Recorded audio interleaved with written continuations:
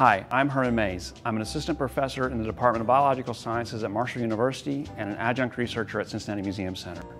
And I'm here to talk about our paper published in Current Biology titled Genome Analysis, Demographic History, and Ecological Niche Modeling in the Endangered Sumatran Rhinoceros, Dicerorhinus sumatrensis. The Sumatran rhinoceros is among the most imperiled mammal species on Earth, and with colleagues at the Cincinnati Zoo, Marshall University, Academia Sinica, and the National Taiwan Normal University, we sought to produce the first ever genome sequence for the species and use these data to ask basic questions about the population history of Sumatran rhinoceros. We sequenced the genome of this individual Sumatran rhinoceros behind me. This rhino's name was Ipu after the locality on the island of Sumatra where he was collected. Ipu came to the Cincinnati Zoo from Sumatra in 1991. And he became an extremely important part of a program that was focused on breeding this critically endangered species in a managed program. And the research we were able to do with Ipu and his mate, Emmy, really allowed us to unravel the mysteries of breeding Sumatran rhinos in captivity, which was a huge achievement for the Cincinnati Zoo. And we were really pleased that we were able to produce 3 calves in a period of just about 6 years. With Ipu and his mate Emmy. So they were just a really important part of the research and a part of the effort to save Sumatran rhinos through captive breeding. Ipu continued to live his life out here at the Cincinnati Zoo. He was here for 22 years and a very important part of this animal collection throughout those years. Millions of visitors had an opportunity to see Sumatran rhinos because he was here. But finally in 2013, he did have some health issues, and we think it was a combination of old age and thyroid cancer that finally made us make that hard decision that his quality of life was over. He was such an important animal to Cincinnati and to the Cincinnati Zoo and Botanical Garden that we were thrilled. The Museum Center here agreed that it was an important specimen to prepare as a taxidermy specimen so that he could be on exhibit to people for years to come. And it was a great partnership then that we formed to make that happen. And at the same time, we were able to preserve some tissues and some biological samples so that this incredible project could take place. Rhinos are iconic examples of evolution. They have a rich fossil record and once were found throughout the Old World, including Europe, and even widespread in North America. However, only 5 species of rhinoceros exist today, with a 6th group of rhinos that has been extinct since the end of the Pleistocene. 2 rhinoceroses are found in Africa, the black rhinoceros and the white rhinoceros. The rest are found in Asia. These include the greater Indian one-horned rhinoceros, found today in northern India and Nepal, the critically endangered Javan rhinoceros, today confined to a small refuge on the island of Java, and the Sumatran rhinoceros in Southeast Asia and the islands of Borneo and Sumatra. Another rhinoceros, the woolly rhinoceros, probably represented more than one species and was found in grasslands and other open habitat on the Tibetan Plateau, Siberia, and throughout much of northern Asia. Surprisingly, the closest cousin to the tropical forest-dwelling Sumatran rhinoceros was likely these cold-adapted grassland woolly rhinos. From there, the relationships among the rhinos has been under some debate, but it would appear that the Sumatran and woolly rhinos are more closely related to the other 2-horned rhinos in Africa, the black rhinoceros and the white rhinoceros. And the other branch of the rhino family tree consists of Indian and Javan rhinoceroses. We sequenced the entire genome from tissue samples collected from Ipu and stored here at the Frozen Tissue Collection at Cincinnati Museum Center.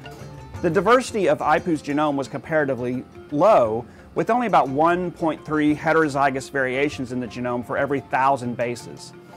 This is similar to the genetic diversity found in recently extinct populations of woolly mammoths or in inbred domestic breeds of horse. To look at population history, we used a technique called pairwise sequential Markovian coalescent, or PSMC. Each individual genome from a sexually reproducing population contains a sampling of genes from the population, with 2 different versions or alleles of each gene. Looking at the differences between the 2 alleles across many loci throughout the genome and comparing those results to expectations based on population genetic models, we can estimate the demographic history of the population from a single individual. Here's what the PSMC analysis revealed. The Pleistocene was a time characterized by cool temperatures and lower sea levels.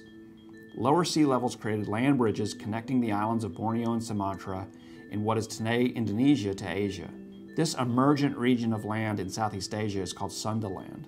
Early in the Pleistocene, the effective population size of Sumatran rhinoceros was much higher than today, and by about 1 million years ago, rose to a peak of around 57,000.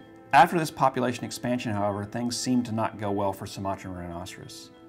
Steep declines in population, likely due to climate fluctuations, soon followed. Except for a slight rise in effective population size sometime around a brief, warm interglacial period, most of the population history of Sumatran rhinoceros was characterized by decline. Throughout the last glacial period, from about 120,000 years ago to around 10,000 years ago, Sumatran rhinoceros populations steadily declined. By the end of the Pleistocene, they had reached their lowest point and showed no signs of recovery afterwards. To help understand the climate variables that are correlated with population decline in Sumatran rhinoceros, we also built ecological niche models. Ecological niche models match occurrence data from a species with climate data to create a model of the climate niche for that species. Based on climate modeling, we can extrapolate back in time where favorable climate would have been for the species and thus look to see how changing climate affects species distributions.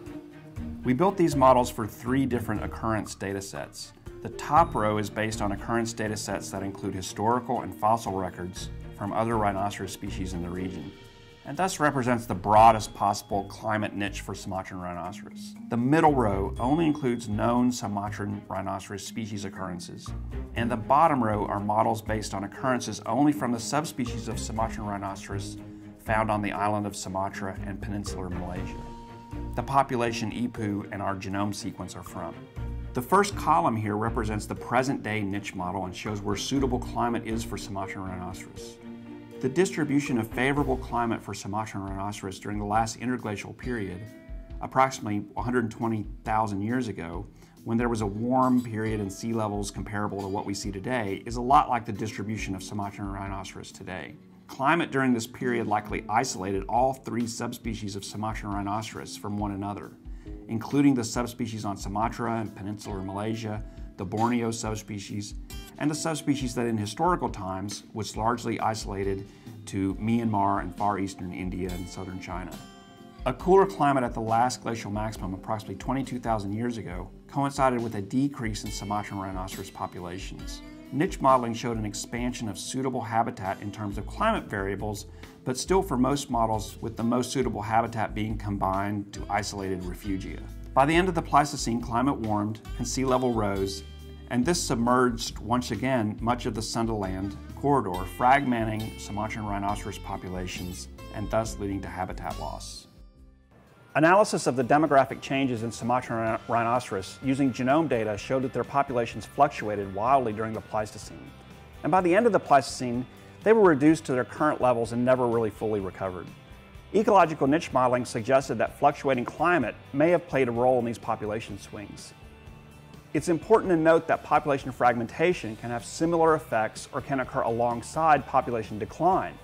And many of the declines in effective population size we estimated are likely due to fragmentation, and the ecological niche modeling suggested that climate change fragmented Sumatran rhinoceros populations also. In addition, climate likely wasn't the only factor in the low effective population sizes by the end of the Pleistocene. Archaeological evidence indicates that humans were changing the forest in Borneo as early as the early Holocene, and that they likely were hunting many forest mammals in the region as early as the late Pleistocene. So humans also have likely been directly affecting Sumatran rhinoceros populations for about 10,000 years. We are using this genome sequence from IPU to learn more about the biology and evolutionary history of Sumatran and other rhinoceroses, and plan to delve further into the data, looking at functional genomics, genome evolution in rhinoceroses, and rhinoceros phylogenetic history. We hope this genome data will be a fitting legacy for IPU's time in Cincinnati and lead to a better understanding of rhinos and their conservation plight.